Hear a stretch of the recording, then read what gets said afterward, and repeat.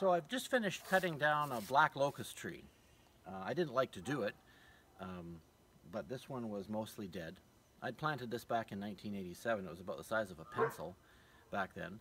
But the interesting thing about the locust trees is the properties of the wood. It's hard. There's a lot of heat value in it. It's surprisingly rot resistant, and it grows like crazy too. These are combinations that you usually don't see together. So come and take a look at this stump, and you can see what I mean.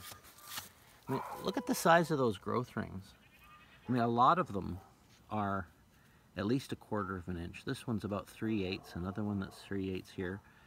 It's really a remarkable tree. It's a member of the legume family, which means it has nodules in its roots that are home to nitrogen-fixing bacteria. So the locust tree, like the pea or bean, can produce its own nitrogen for growth. So I'm pretty sure that's why these things grow as fast as they do, but just thought I'd show it to you and see what this interesting tree is all about.